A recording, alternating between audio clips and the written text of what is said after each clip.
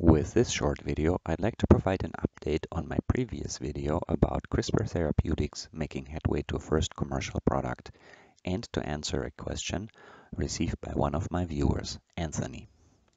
In case you haven't seen my previous video on CRISPR Therapeutics, I'll leave a link here as well as in the description below. Now let's get into answering Anthony's question.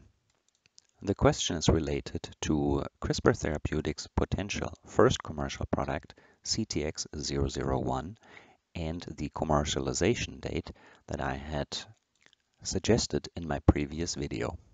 With this video, I'd like to share my thinking and rationale for the assumption of the first commercialization date.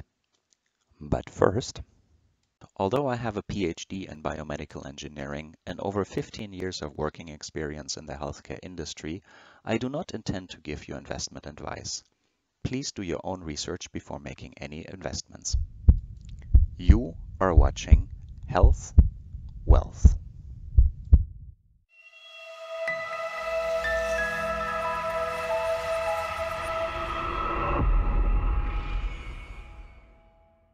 If you're new to this channel, welcome. If you're not, nice to have you back. So, in my previous video, I had suggested that potentially the first commercialization of CTX001 for the treatment of beta thalassemia and sickle cell disease could potentially be as early as May 2022. I cannot overemphasize that this is really just my personal opinion and a personal guess.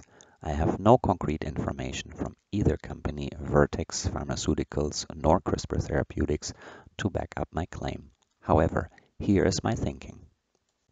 If we look at clinicaltrials.gov, we see that there are two clinical studies, currently phase 1-2, for the indication of beta thalassemia and sickle cell disease for CRISPR Therapeutics compound CTX001. These studies started in either September or November 2018, and the final results and study conclusion is expected, in fact, in May 2022. We then had looked at the April 26, 2021 press release from CRISPR Therapeutics indicating that the European Medicines Agency had awarded the priority medicine or PRIME designation to CTX001 for the indication of beta thalassemia. And I have also highlighted here the fact that the same PRIME designation was awarded to the CTX001 compound for the treatment of sickle cell disease already in 2020. So now, for comparative purposes, let's take a look at a product from a company we have seen on this channel previously, Bluebird Bio, and their commercialized product, Zynteglo. Bluebird Bio phase 3 clinical study started in 2016, also for the indication of beta thalassemia. And the phase 3 study is still ongoing, to be concluded as anticipated in February 2022. We can then see that the compound, which later will be called Zynteglo as a commercial product, also previously had received the PRIME designation. I leave a link, as always, in the description below to this Excel spreadsheet from EMA. We then find on Wikipedia, as of course on the EMA website as well, that Zynteglo was commercially approved in the European Union in 2019. So, while commercially available already in Europe, in the US under the FDA regulation, Zynteglo is still not yet approved. And this, however, is not that unusual.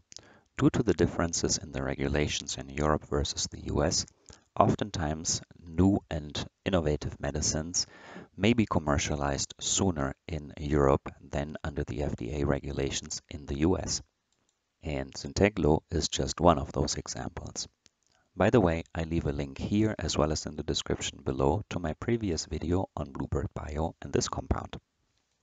So, if we summarize, Bluebird Bio's Zynteglo had received the PRIME designation in the European Union as well as the orphan drug status.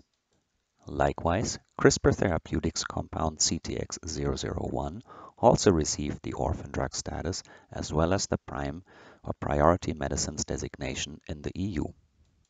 We have also seen that Zynteglo is commercially authorized in the EU, while in fact the phase 3 clinical study is still ongoing, and to be completed only in 2022.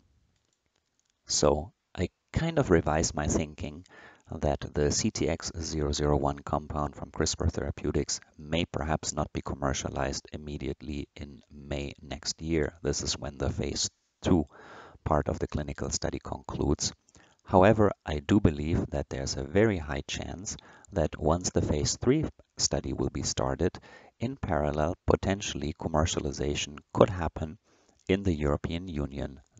I fully expect that in the US, of course, those commercialization timelines will be much longer. There's no doubt about it. Before wrapping up this video, I'd like to point out though one caveat, and that is the orphan drug status. It will be interesting to see how this might play out between Bluebird Bio, CRISPR Therapeutics, as well as other companies who all have medicines that target beta thalassemia and/or sickle cell disease. I will do a future video explaining orphan drug status and the kinds of protections that companies enjoy when they receive orphan drug status for their products.